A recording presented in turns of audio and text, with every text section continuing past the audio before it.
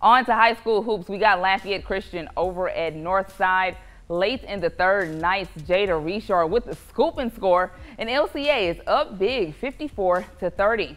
In the next play, 6:30 in the fourth, nothing but space and opportunity for the Knights as Daisha Jones finishes at the rim. That's a 10-0 run for LCA, and guess what? It's hot in here. Under 5 to go, and LCA still fighting. That's a bucket from Chanel Celestine, and the Vikings are down big 70-34, but about 3 minutes left in the game. Richard lays it in. She finished with 39 on the night, and the Lady Knights all gas, no breaks in this one, 76-41.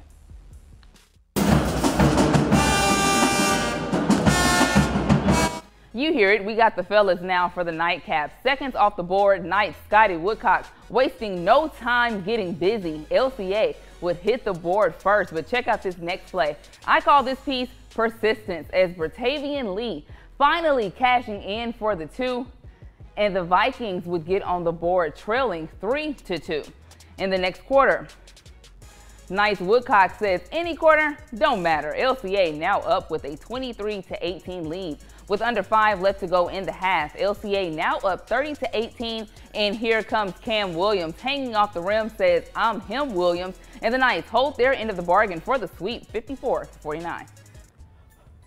In District 5 4A, Beau Chene visiting Breaux Bridge. In the first quarter, off the fast break, Nigel Pack will sit back, relax, and kick it to Dalen Perrodin inside for the basket. The Tigers start the game on a 12-4 run in second quarter.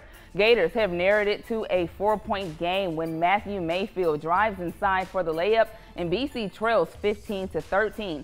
But Breaux Bridge would end the quarter on a 10-2 run, including this triple from Javian Williams, and the Tigers go on to get the dub 51-45.